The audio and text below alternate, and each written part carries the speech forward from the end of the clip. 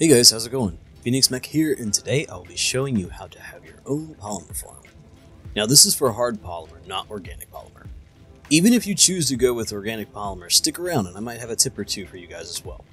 Now this isn't the only way to farm polymer, this is just a way I like doing it and it works for me. This is a method that can be used on any map you can make polymer on.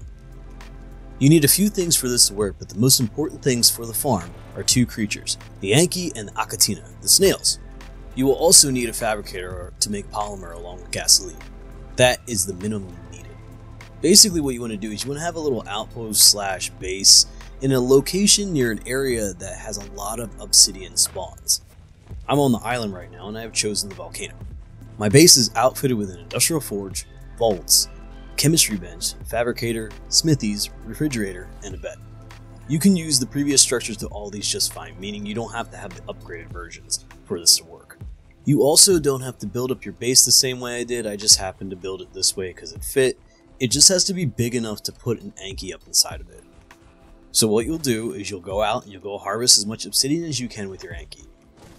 Areas with obsidian usually have a lot of metal and crystal as well. You can make the choice whether you want to keep it or not. Once you're all full, bring it back to the base.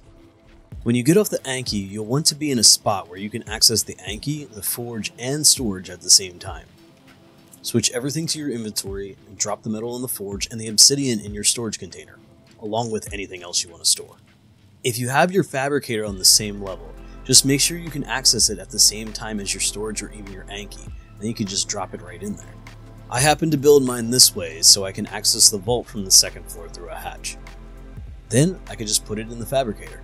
The only reason you do this is when moving a lot of heavy resources, you'll most likely become encumbered or slow. This prevents you from having to take multiple trips between your dino and fabricator. Now for the cementing paste. I just keep snails for paste. Just make sure you have them enclosed somewhere because they must be on wander to produce paste and organic polymer. Put your paste in the fabricator and there you go.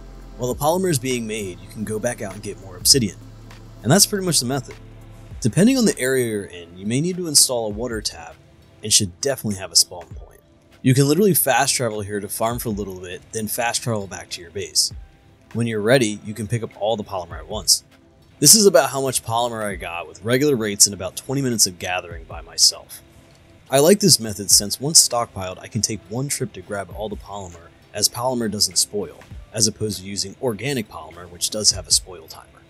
This method isn't for everyone, depending on the map, meaning what creatures are available and not, and also how you like to play. I like passively collecting stuff, so this works for me. I only have to go out a couple times on the Anki, and the pace pretty much just settles itself. How do you like to get your polymer? Leave a comment down below. If you found this video useful, give it a like, and subscribe to the channel for more videos like this, and to follow along with my Ark playthrough where I give many helpful tips and tricks on how to play the game. Thanks for watching, and take care.